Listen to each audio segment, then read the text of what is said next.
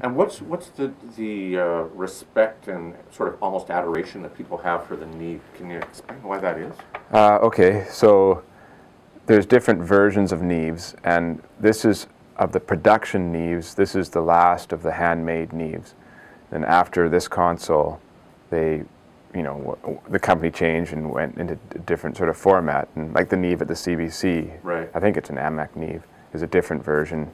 But this is hand built, and it's transformer based and actually transistor based too. So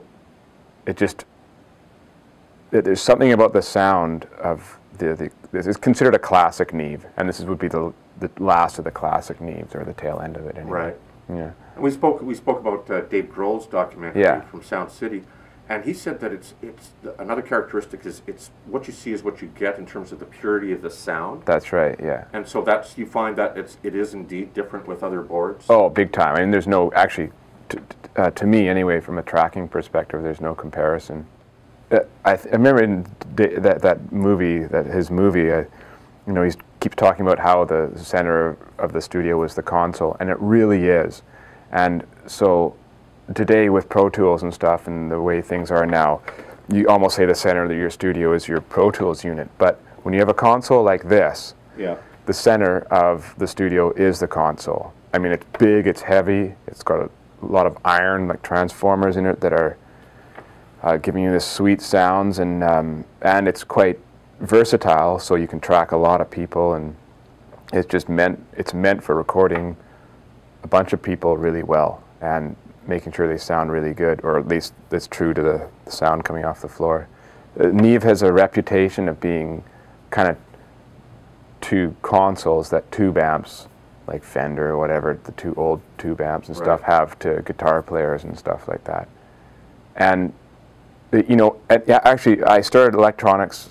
I really started in a way dealing with tube stuff because I really liked how good they sounded, because they sounded good, whatever I sent through. In fact, I built some compressors and stuff for the studio.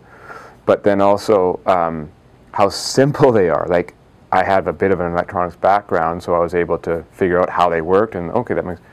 So when it came to this console, and I've worked on other consoles that are a little more complicated or like harder to figure out. I shouldn't say this isn't complicated, because it is, but when you get into it and when you start to understand it, you start to realize how simple or well laid out and rational and logical it is, right? And I think that's part of it too, that they were designed with good quality designs in the first part, I guess, and then also simply laid out in a way that makes sense. So when you go to fix things, or it just makes sense once you get a feel for it. If you can get a bunch of guys or people, in the room, and a bunch of good musicians and recording, and you get as much as possible off the floor, in effect it's also cheaper because you're not spending a bunch of time sitting in a studio doing overdubs. When Hoke and I decided to make the studio work, it was just paramount to me that we had a really good console, because the center of a studio is the console. I mean, the sound of the main room is really important, but in the end, the brains of it's the console, and you can plug tape or Pro Tools or whatever you want into it, and that's fine. But it's like the brain is right there, or the vibe is right there coming out of the console, and so you just make that as good as possible, and make sure that makes sense. And then the music that comes from that I don't know, it's kind of hard to describe, but see, this is it. It's like it's a musical instrument on its own. So when you listen to a nice guitar, and if I'm playing a guitar that's really nice sounding, you go, wow, that sounds beautiful. Or a piano like a nice Steinway or a Yamaha that sounds particularly nice, and you're playing it and you can feel it vibrating through your fingers and stuff, and it just sounds really nice.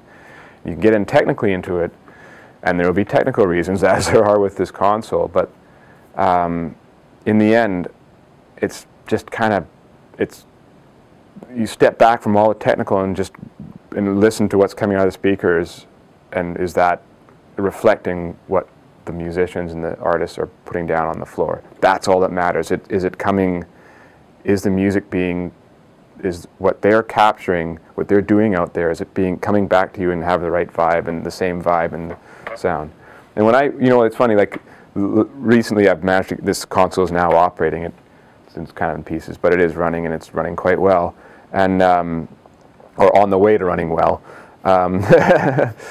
But I'll push it. I'll throw some signal in there and some music, and oh, it is so beautiful. Like, and you can like before when we were talking, when you first checked to make sure if you could lean on it, and then you leaned on the console or whatever, like, which is what you do with all these consoles these days, right? Where this one, you don't really have to worry about it. You just plant yourself on it, right?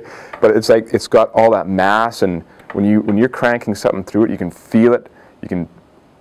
You got your hands on it, you can feel it vibrating, not shaking, but just almost humming to the music, right?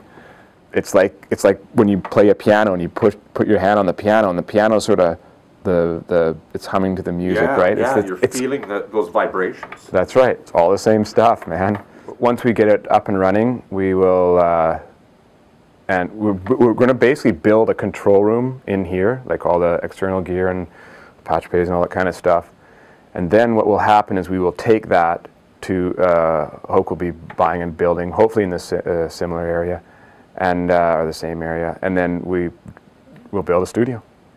And so everything that I do on this board, the back of my mind is, my decisions are, does this make sense for the music? It's not whether it's the most, like, some tech reason of doing it. I do it, I go, does this make sense to do this modification or change this back to the way it used to be, or fix this? Does this, if I ever start feeling lazy about something, no, that'll affect the music in the end. No, I got to keep, it's all about the music. So I'm teching this from a musician's point of view.